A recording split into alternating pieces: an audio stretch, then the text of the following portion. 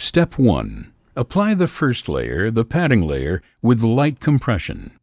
This is intended to evenly distribute the pressure, increase the wearing comfort for the patient, and avoid pressure points. With the patient's ankle dorsiflex to 90 degrees, apply the first layer with the shiny side against the skin. Start the padding at the metatarsophalangeal joint, as the forefoot itself does not need padding.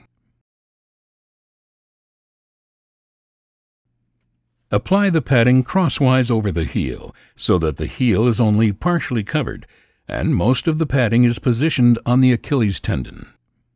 Next, apply the padding over the back of the foot, covering the heel.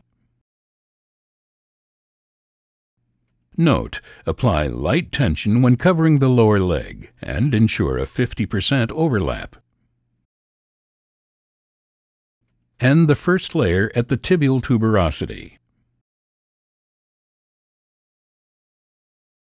Use excess padding when needed on bony prominences for increased comfort.